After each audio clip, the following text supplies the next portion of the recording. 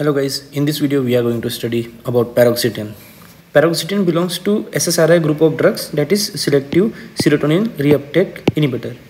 The other example in this group are fluoxetine, citalopram, sertraline and fluxamine. Now let us understand the mechanism of action of paroxetine. Paroxetine blocks four type of receptors, that is 5-HT1A, 2A, 2C, dopamine 1 and 2, alpha and beta receptors and muscarinic receptors. The side effect of paroxetine are mostly due to this blockage of this muscarinic receptor, which leads to anticholinergic side effects. Now, the main action of paroxetine is via blocking this 5-HT1A, 2A and 2C receptor. That's why it is known as selective serotonin reuptake inhibitor.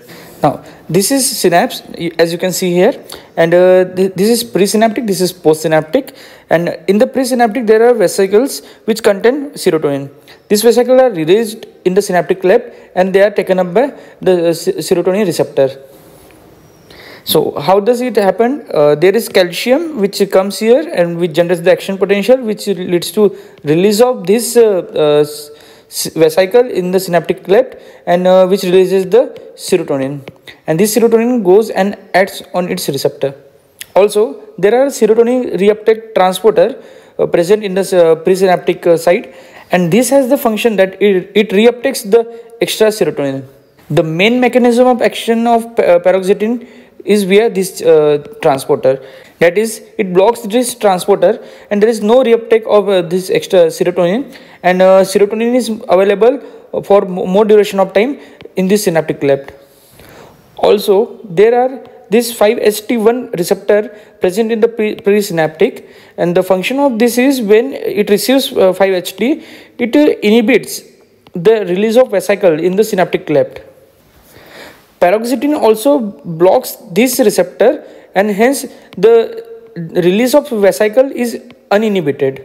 Hence, by both this mechanism, paroxetine tries to increase the levels of serotonin in the synaptic cleft.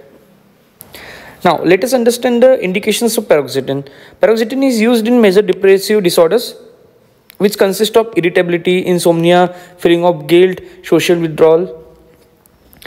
Paroxetine is also used for many anxiety disorders like panic disorder, generalized anxiety disorder and social anxiety disorder. Some of the features of panic disorder are increased heart rate, tremors, palpitations and sweating. Paroxetine is also used for obsessive compulsive disorder. Paroxetine is also used in post-traumatic stress disorder and also in premenstrual dysphoric disorder. It is the extension of premenstrual syndrome, and it consists of irritability, anxiety, difficulty in concentration and mood changes. Now let us talk about the side effects of paroxetine. One of the very important side effect is serotonin syndrome. Serotonin syndrome is basically due to increased levels of serotonin in the body, and which leads to features like agitation, hallucination, confusion, diaphoresis, flushing, anxiety, tachycardia, hyperthermia, tremors and rigidity. Now, about some interactions. When the paroxetine is used in a person who is already on aspirin or warfarin or NSAIDs, it is noticed that there is increased risk of bleeding and there is prolongation of bleeding, which can lead to epistaxis, hematoma and gastrointestinal bleeding. Other side effects are seizures, glaucoma. Actually, it causes pupillary dilatation, which can worsen the glaucoma, and mania. Now, few of the less important side effects, as we already discussed, they are due to anticholinergic effect of the drug. They include dry mouth, constipation, dyspepsia, somnolence, dizziness, tremors, loss of libido, ejaculation, asthenia, abnormal vision and skin rashes. Now, let us talk about the doses. Paroxetine is used at different doses in different diseases. For example, in major depressive disorder and generalized anxiety disorder and post-traumatic stress disorder, it is used at a dose of 20 to 50 mg per day. For OCD and social anxiety disorder, it is used at 20 to 60 mg per day.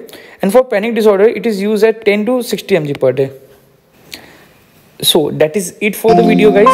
If you enjoyed the video, make sure you hit the subscribe button so that you can get the notification for upcoming videos. Thank you for watching.